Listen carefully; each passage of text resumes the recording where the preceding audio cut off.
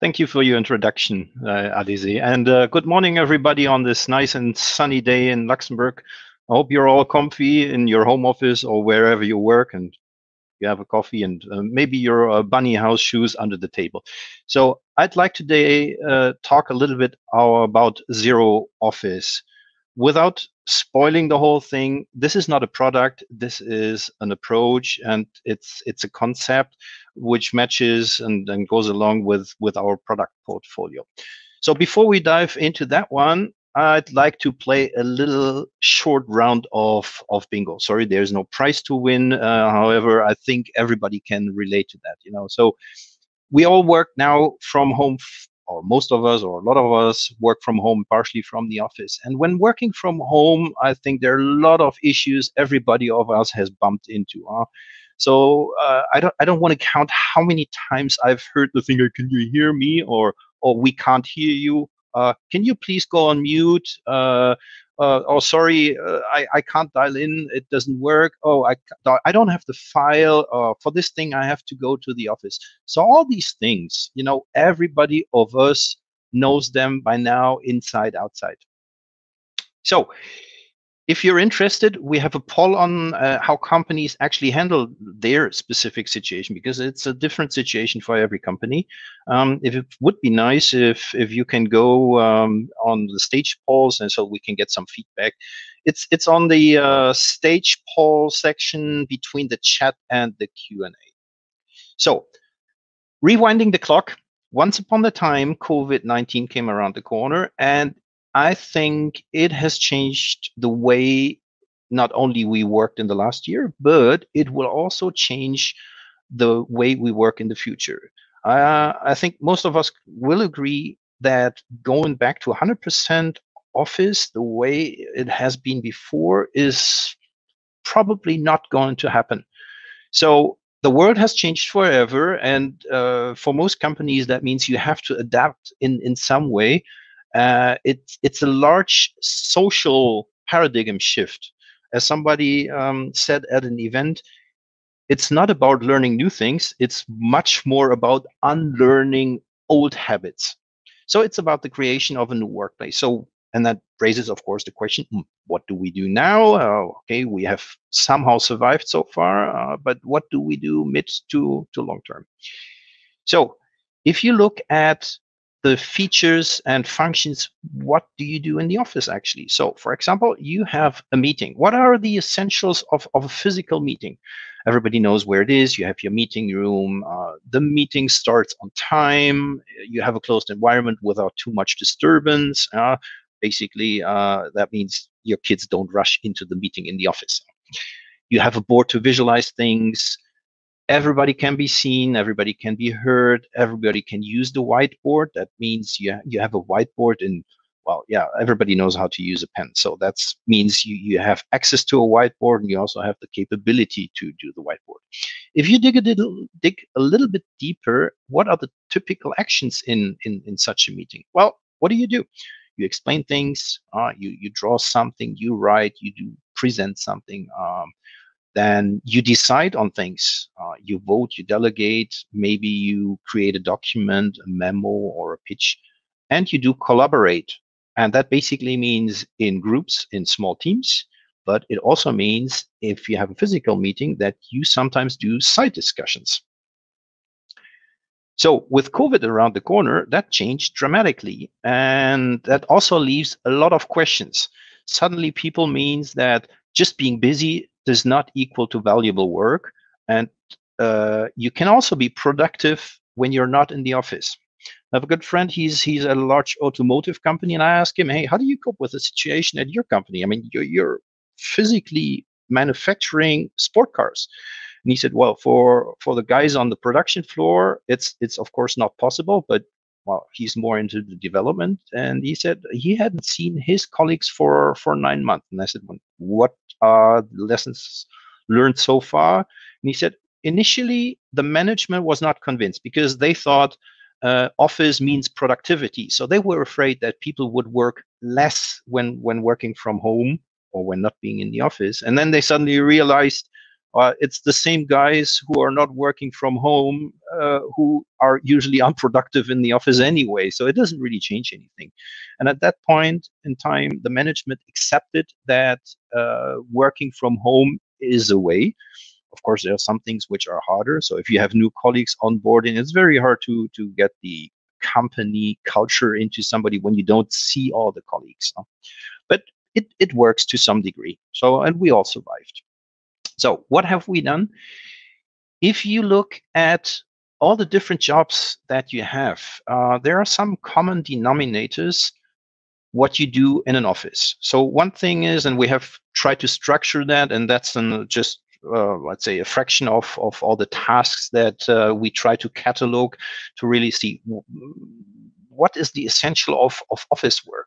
So in an office, you do communicate. You talk to a person directly, you talk with multiple persons, with your team, you present something. Well, you have the whiteboard, as we have seen before in when you do a meeting somewhere. Maybe you work together on a document, or you chat with people who are somewhere in another office. Phone calls, of course, is an essential thing. Faxes.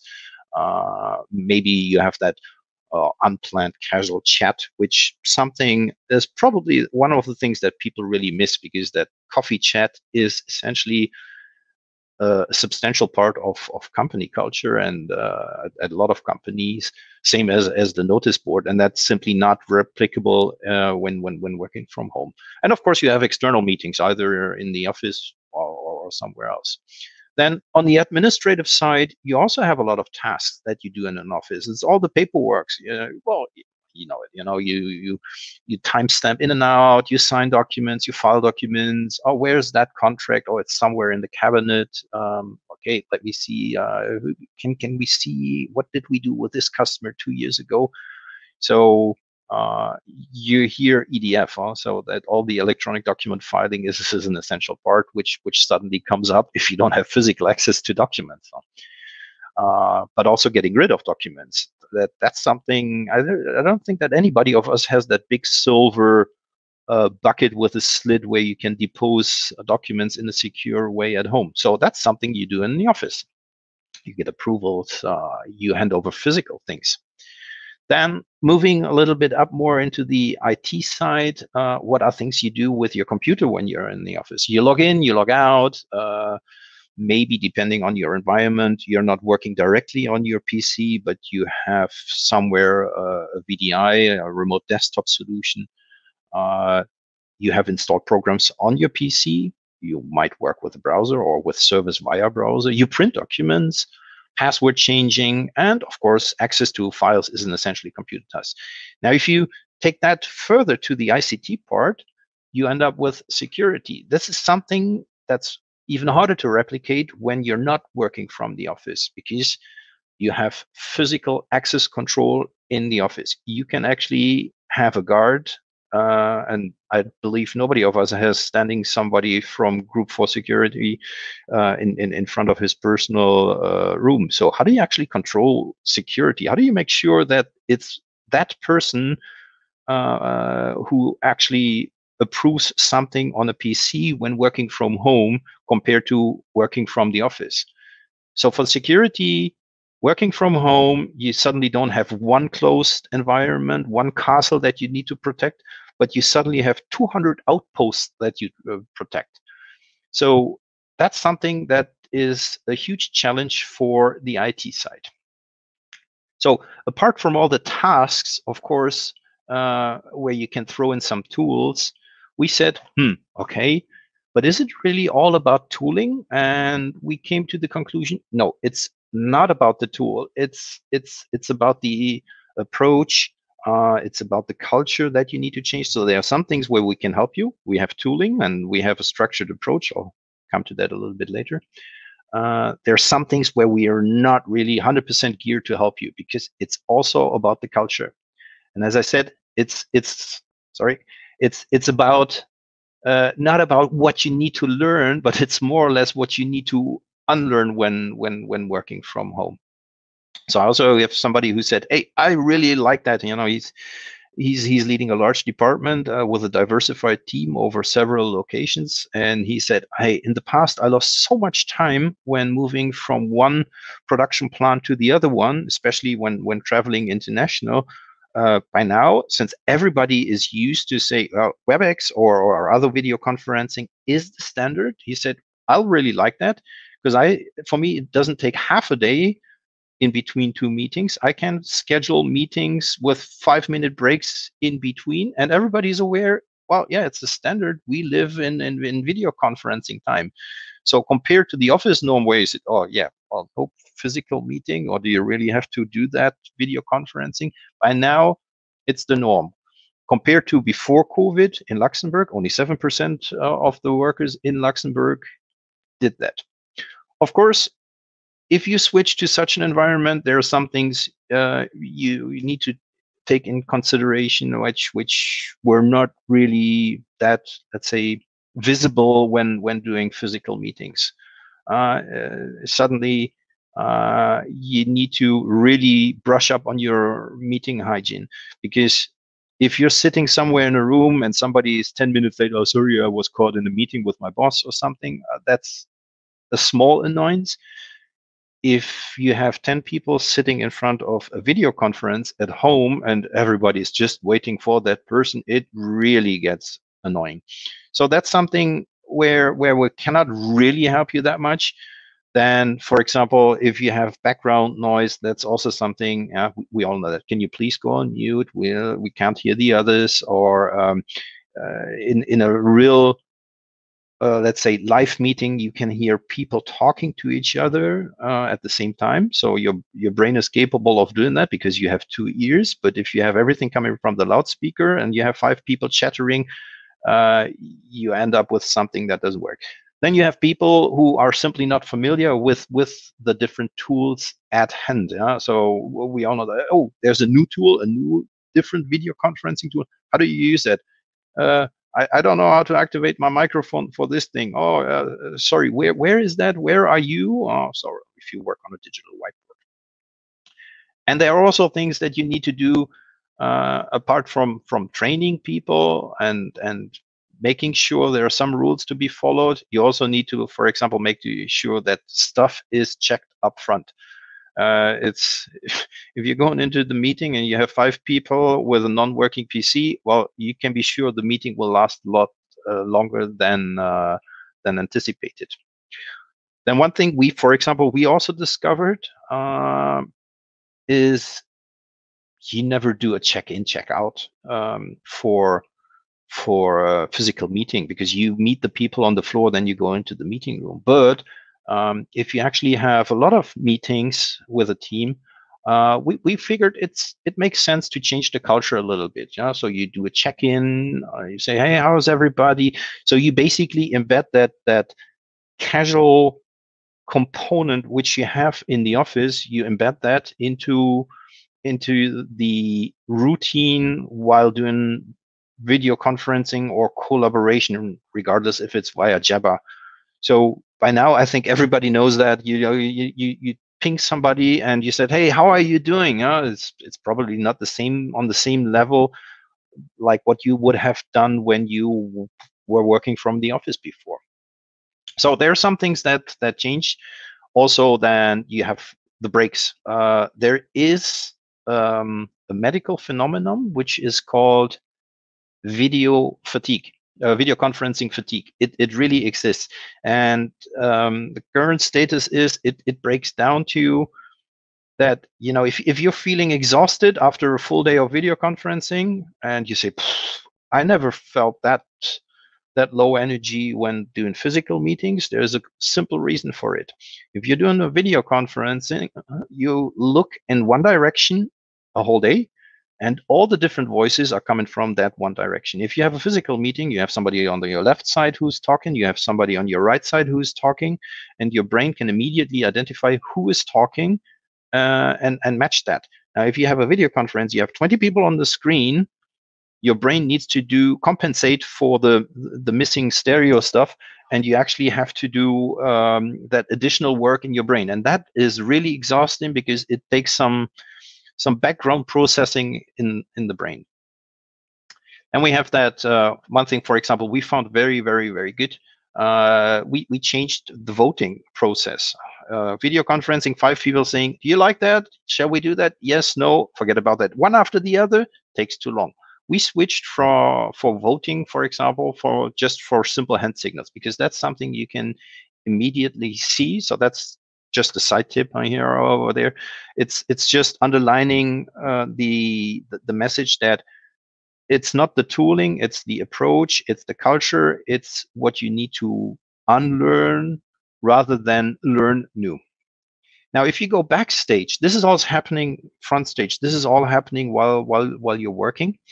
But if you're going backstage, there are also serious struggles for the IT. And trust me, I've been there, done it, got the T-shirt. I've run a large IT organization myself, and if you have people uh, distributed evenly over the planet, you suddenly things that are easily taken care of in the office really become a challenge. Of course, you have all the security aspects. You also have suddenly things that you took care of in the office physically. So I think these are all components that you, if you're just let's say a non-IT worker in your company, that you might not be fully aware of. But I think if admin day comes around the corner, give the guys a cheer, because there's a lot of company admins who have done really, really a whole lot to make sure that you can work from home or from outside your office. So the user always expects immediate response. What we have done is we have taken our product portfolio, and we have broken it down to different things. We have taken telco and unified communication. Then we have taken all the products around the user experience, so the laptop, peripherals, all that kind of stuff. And then the central components, which are cloud and security focused. These are the things that we are more, let's say, this is just structuring our product portfolio according to all the needs that we have seen. So what is Zero Office really about? Zero Office is a concept for an effective advanced workplace. As I said before, it's not about a product portfolio. Now, don't get me wrong, we are happy, if you know exactly what you need and you have a 200-page RFP, we're more than happy to do that.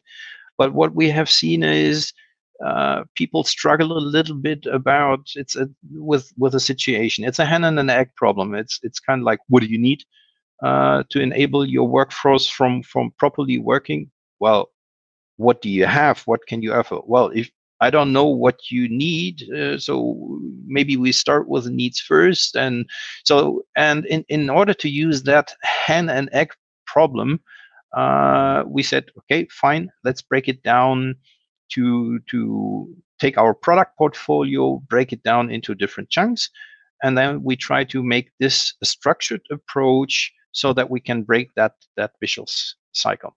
So to give you 2 examples, first one is there's maybe somebody who says, well, collaboration is for me pain point number 1, because for every company, the problems are slightly different. So if you're, of course, in a bank, security has a much higher focus than if you're a plumber that just needs to coordinate his workforce for 20 people.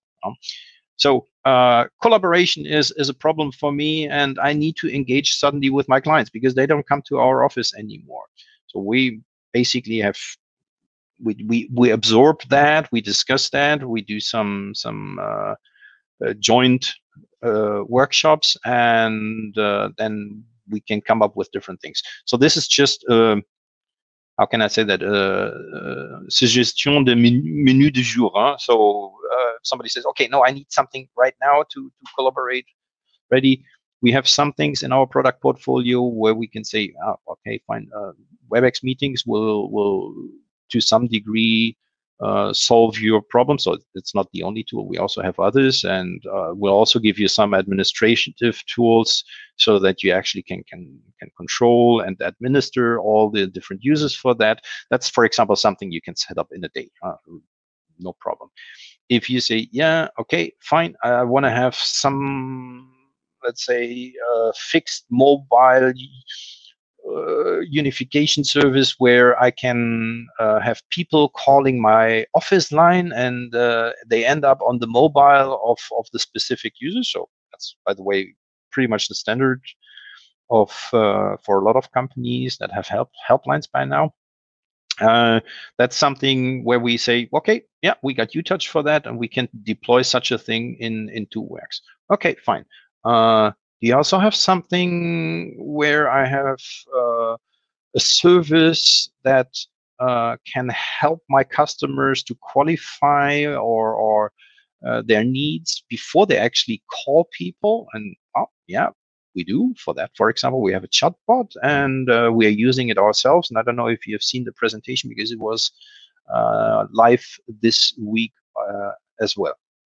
So, second case scenario is somebody who says, okay, I'm more concerned about all the data and file accessibility. That's something, or we can also tackle. This is more on for a company that was not prepared to work from home. So you need like maybe a centralized place for all the data. You need to have them accessible from the different locations. Oh, and by the way, for security reasons, I don't want to equip everybody with a laptop. No, I want to have 200 virtual desktops somewhere. Can you deploy that based on Windows 10? We'd say, yeah, we actually have for security Palo Alto. We can bridge that to make sure it's secure. We can also manage your backups, and we can actually deploy 200 machines on Azure, because it's a cloud-based solution. And since we are PSF and we have done all the work up front to make sure it's compliant, we can even give you that in a compliant way. So how do we do actually the approach? And this is now the key slide. Zero Office is a journey. It's a transformation approach tailored for each customer, because, as I said, every customer has different needs depending on if you're a plumber or if you're a bank. So first thing we ask, usually we start off with a strategy. What is your strategy? What do you want to do? What is your target vision? How do you want to actually support your employees working from outside the office? Then in a second step, we'll assess the current landscape. What do you have already? Maybe you have already VDIs. Maybe you have a proper working Citrix solution in place, but you need to do something where you have, I don't know, where you just need additional machines. Then we actually do an enablement engagement where we prepare everything for migration. Because if you actually have a little bit more work to do than simply going saying, hey, here's 200 laptops, that's easy to do. But if you want to deploy a secure solution that enables people working from home, whereas compared to your just working from the office in a complete secure environment, that requires some thinking for the preparation, and also making sure that you don't have to take your whole workforce offline for 2 weeks just to say, hey, sorry, well, we need to prepare everything now. So next step is the transition, where we actually help you in the transition to really activate all these different services so that you come towards a zero office structure. Then we also help you operate it, and operating means not only helping the IT, but it also includes helping, for example, your users by supporting them with training or with other, let's say, day-to-day activities, just to make sure everything is running smoothly. We have done that firsthand in-house, so we have experienced that ourselves. And we know, of course, know the tooling. We have all the different departments that are specialized in UC, in security, in cloud technology. So we can actually help you building a tailored solution that enables you to work from outside the office. And last but not least, of course, because it's a continuously improving process. There's never any complex IT implementation or where there is no room for improvement. Nobody's perfect, we know that. And sometimes the needs change. Sometimes you taste something and say, well, that's cool. Now I want to not only have that for a specific department, I want to roll out this thing for the complete company. How do I do that? So we'll also help you continuously improving your ICT services. So last but not least, this is the only thing where we cannot really help you, dealing with doubt. That's not really, let's say, part of our product portfolio. However, I wanted to point you to this slide as well. The Stone Age didn't end because people ran out of stones. It ended because people found something better, and that's very, very important. And I think that with the new ways of working, we are drifting in a situation where we will never return 100% to the office as we have seen that before. So that's something where we cannot really help you. This is something you really need to do on your own. So that having said, this is the last slide. I hope you liked it. If you have questions, feel free to ping me to discuss, or if you have specific questions, I'd be happy to forward you to the right contact. And please don't forget to go on the polls. That would be really nice because it also helps us in improving our feedback. And yeah, I'm a little bit faster than anticipated, so I'll give you the time to get another coffee. Enjoy the weekend, and well, hope to help you with these topics in the future. Thank you.